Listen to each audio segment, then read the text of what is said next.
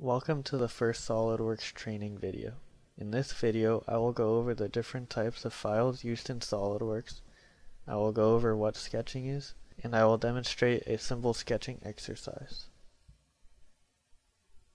The first type of file in SOLIDWORKS is the part file. A part file is basically what it sounds like. It's a file that stores all of your parts that will later be used in an assembly. This is also where you do all of your 3D modeling. The second type of file is the assembly file. It's exactly what it sounds like too. It's a file where you take all of your part files and assemble them to create the whole 3D model and to see how all the parts will interact with each other. Let's use the robot as an example. You would model all of the separate components like brackets, bolts, wheels, and motors in part files and assemble them in an assembly file to create the whole robot. Sketching in SOLIDWORKS is just a drawing in a part file that can later be used with other features to create the model. It is very important because you can't use any of the other features in SOLIDWORKS without creating a sketch first. To be proficient in SOLIDWORKS, it is very important that you learn how to sketch properly.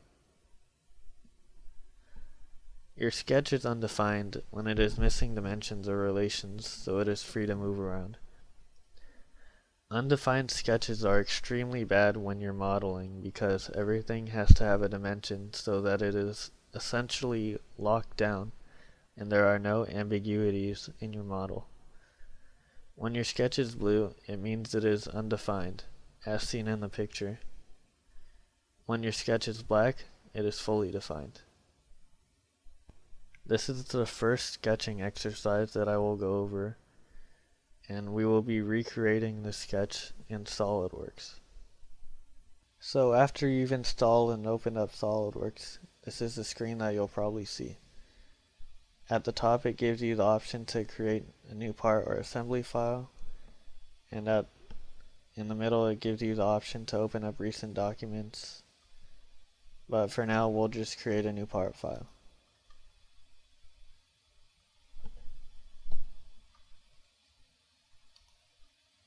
If you didn't get that screen, you can just create a new part file by going up to File, then New. Make sure part is highlighted, then click OK.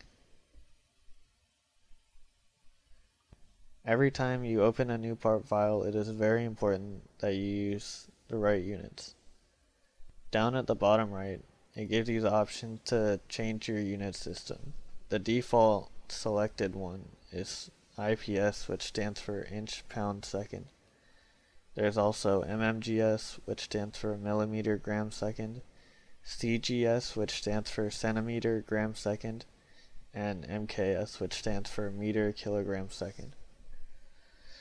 I'll always try to specify which unit to use, but for now, since we're just practicing sketching, it doesn't really matter. So to start a sketch, you go up to the top and click Sketch, and then the Sketch button, and it'll ask you to choose a plane. For now it doesn't really matter, so I'll just choose the front. Up at the top you have all your sketch tools. You have the line tool, the circle tool, the spline tool, the rectangle tool, the arc tool, the ellipse tool, the slot tool, the polygon tool, and the fillet tool. When you're making a sketch, you always start out by drawing the basic shape. So I'll start drawing the basic shape using the line tool. It doesn't matter how big it is right now, because later we're going to add dimensions to fully define the sketch. And you may also not see the dimension tool popping up when you recreate the sketch. I just have a setting changed to make it easier and faster when I'm sketching. As you can see, it's off center right now, so to move to the center of the screen, I'll press Control and the middle mouse button, and I'll move the sketch. To zoom in and zoom out, use the scroll wheel.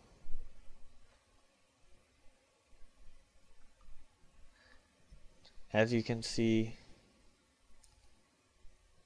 right now the sketch is underdefined as noted down here at the bottom. And you can tell this because these lines are blue. As you can see, I can move the sketch around very easily because there's no dimensions to specify how long this line or any of these lines are. So we'll go ahead and start dimensioning this sketch by using the Smart Dimension tool here at the top. To add a dimension, first you click the line, then click again to place it, and then type in the dimension. And I'll do that for the rest of the sketch.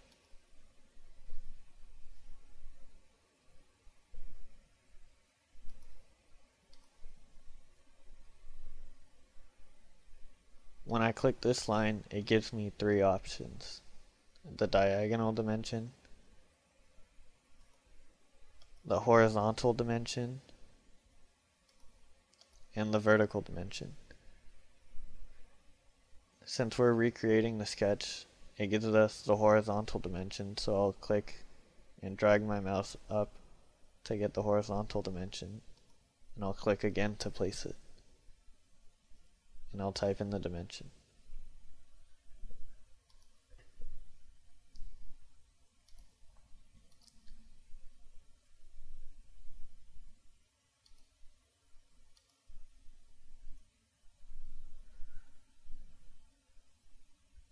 As you can see, the sketch starts turning black, which means it's starting to get defined.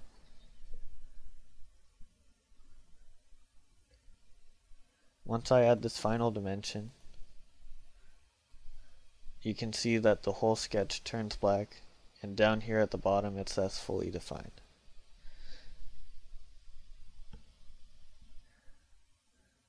Once it's fully defined, the sketch can be used with other features like extrude or revolve, but we're not going to go over those right now.